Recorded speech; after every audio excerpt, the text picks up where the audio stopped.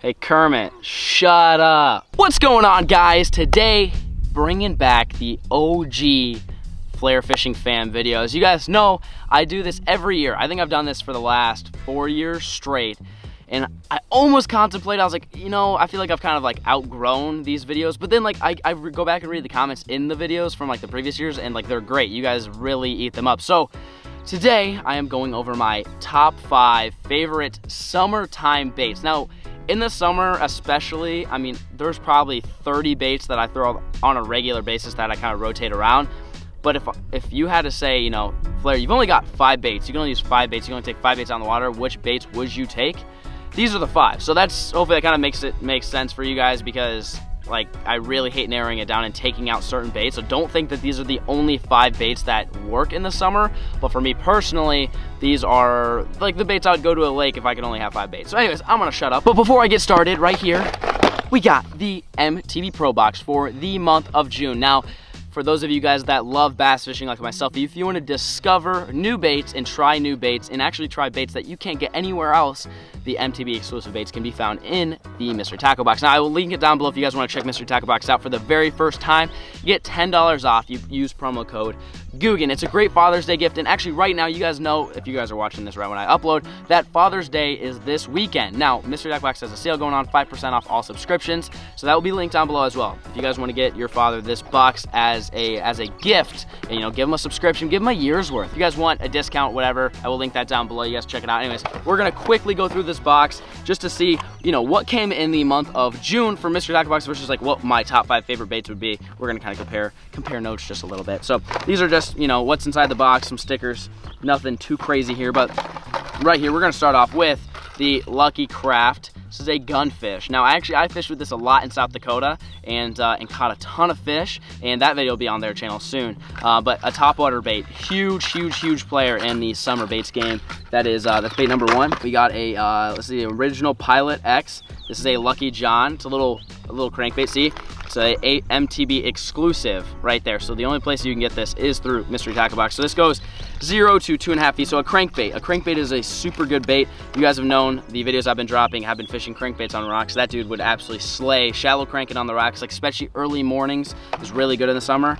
So that's another bait. So next we have a Biospawn Vilecross, orange Vilecross. So flipping bait. I mean, flipping bait's pretty generic. You know, you put it on a Texas rig, you flip it out there. It's an amazing bait in the summer because all the fish, as you can tell, we got trees, we got lily pads. This bait would work pretty awesome through there. Next, we have a Lunker City. What is this? A little Sluggo? Yes, Sluggo. So basically, if you guys don't know what this is, it's a version of a stick bait. It's kind of a do-nothing bait, but it catches a lot of fish. So again, Texas rig, you can drop shot it. If you're up north, you drop shot this thing, and you can catch some fish like that. And actually, believe it or not, the chartreuse does work very well in the summer. It's like a hot color when the fish are really active. It works. Next, we got an Optimum Baits. This looks a little swim bait. So again, shad, summertime, all the shad get grouped up.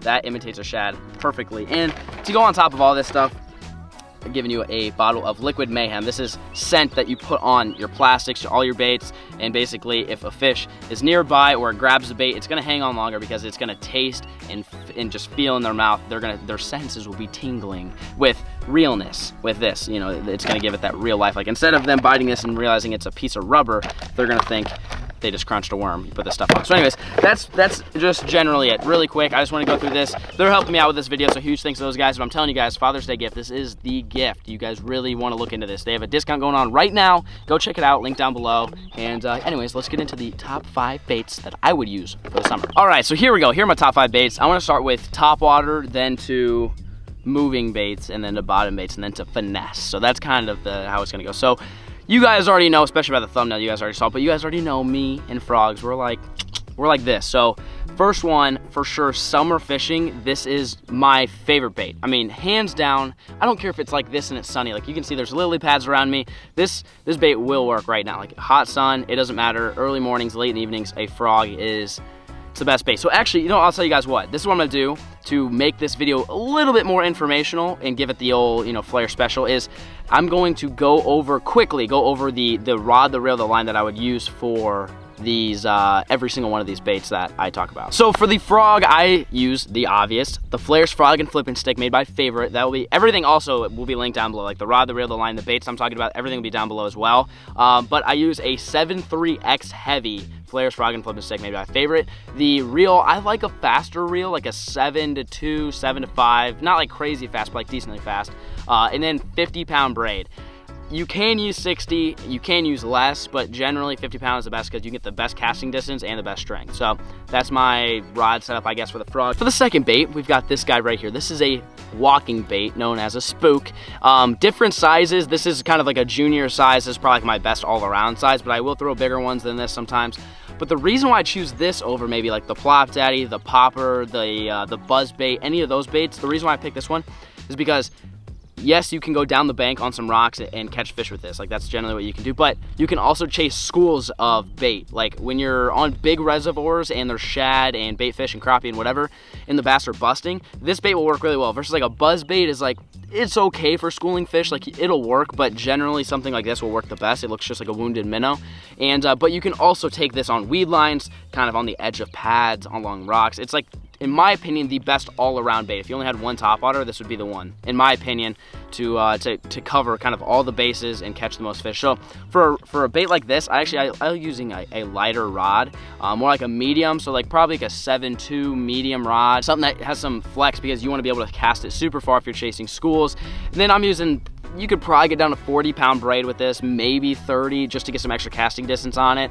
But I would recommend, you know, stay in that 30, 40-pound braid. And then for a reel, generally you want something quick because when you're twitching it, you're basically just picking up slack the whole time. So you want to make sure that like when the fish hits, you're right there. Like you can just crank on them right away. So that's the rod and the reel and the line setup I'd use for that bait in particular. Now we're moving on. That was the top water. So I picked 2 topwater baits for summer. Now, this is the moving bait of choice. And we'll just classify it as a crankbait. I mean, I would say deep crankbait, which this guy runs like 12 feet. But, I mean, if you're on a pond, then that's kind of useless. So I would just say crankbait in general because, again, the fish are going to be schooling up. They're going to be feeding. It's post-spawn. It's hot. And this is one of my favorite baits to use. It's something that dives down, fishing offshore rock piles, humps, stuff like that. So for something like this, I would throw 12-pound fluorocarbon. That's my go-to line size. You can go down to 10, you can go up to 14, but 12 generally gives you the strength you need and also lets the bait go down as far as possible. For the rod, the longer the better for deep crankbait fishing. So generally like a 7-11 would be ideal. I use the 7.6 just because like I don't like carrying around a 7-11. It doesn't fit in my truck, it doesn't fit in my boat. It's too big. But a 7.6 is pretty good, and like a medium heavy. You want something with a soft tip so you can really launch it, but you also want something with a backbone because you're making long casts. You got to make sure you get the hook in them. So that would be my third bait of choice for my top 5 summer baits. Would just be a crankbait in general. Now, if you're fishing shallow, grab a square bill, and if you're fishing deep, you know, get a crankbait depending on how deep it is. But for the summertime, I absolutely love crankbait fishing. It's one of my all-time favorite things to do. So that is number 3. So now for number 4, and so now we're done with topwater and moving baits. Now we're going to the slow, you know, dog days of summer baits, the old Mondo. We're going with the 10-inch worm. You can go to like a 7-inch up to like maybe a 12. Just a curly tail worm, you know, just a big curly tail worm. It's slow. It's for like lethargic bass in the summer. And this would be my soft plastic of choice. Honestly, I have caught fish flipping. Like flipping a bush with this thing does work. It's not practical. It's not the most ideal thing. You definitely want to use like some type of like creature bait, like crawl. But for an all around and catching big fish in the summer, a 10-inch worm is my favorite. And color-wise, you know, I didn't really go over colors on any of this stuff, but you want to match the hatch. I mean, if the water's somewhat clean, you want to throw some natural stuff. If it's dirty, throw some black and blue. And for your crankbaits, and just match the hatch. If they're feeding on shad, throw like the white colors and stuff like that. For a rod, reel, and line setup, so imagine that I'm throwing this in trees, kind of like I'm in now. I would throw probably like a 7.2 heavy to maybe medium heavy, depending on how thick the brush is. And I would do 17-pound fluorocarbon for sure, nothing less, maybe even 20. And then I would do a pretty fast gear ratio reel because you're kind of doing like a flipping and pitching deal. So anything 7.1 and above for reel. So that would be my rod setup. Again, everything will be linked down below. I'll put like maybe like a couple rods that I would use, like different series of favorite rods that I like using, but that is bait number 4. So last but not least, this is going to be kind of more generic in the sense of finesse fishing. I'll show you my all-time favorite, but for in the summertime, sometimes like on a day like today when it's absolutely slick, calm, it's really tough to catch fish. So I go with a shaky head worm. And you guys have been seeing me throw like the Nico a lot and the Ned rig, but in the summer, a longer worm, a long worm like this that's gonna be staying up on the bottom, shaking around, it's gonna play a huge factor in catching fish. What I've noticed, I guess a good tip for you guys is when the ice thaws, you wanna start small, and as the time goes on, like as the water gets warmer, then you go bigger, and like as soon as the spawn happens and you're in post spawn, you go even longer. So start small and get longer. So like right now, if this was in the winter,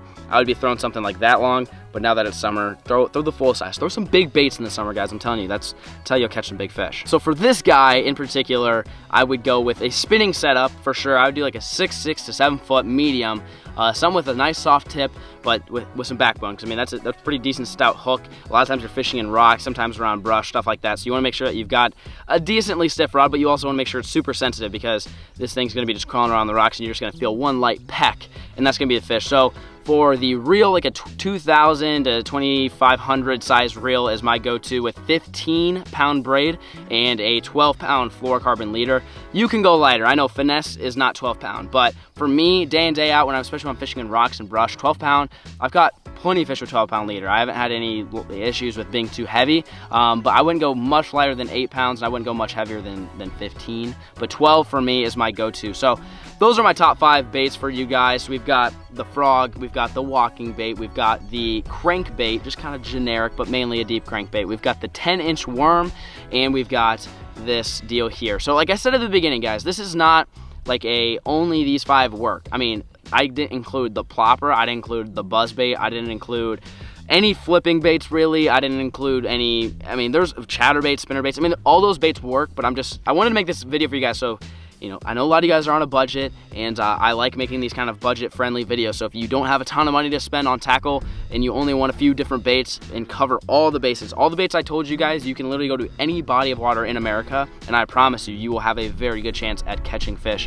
with one of these 5 baits that I just went over. So hopefully you guys enjoyed. If you guys did, make sure you smack a like on this video. Let me know. Drop a comment down below what you want to see next. If you enjoyed it, if you did, I will keep doing these. I'll do the fall, the winter, and I'll keep these guys rolling. So if you guys enjoyed, please do let me know, because I was almost thinking about not doing this. So again, if you enjoyed, let me know.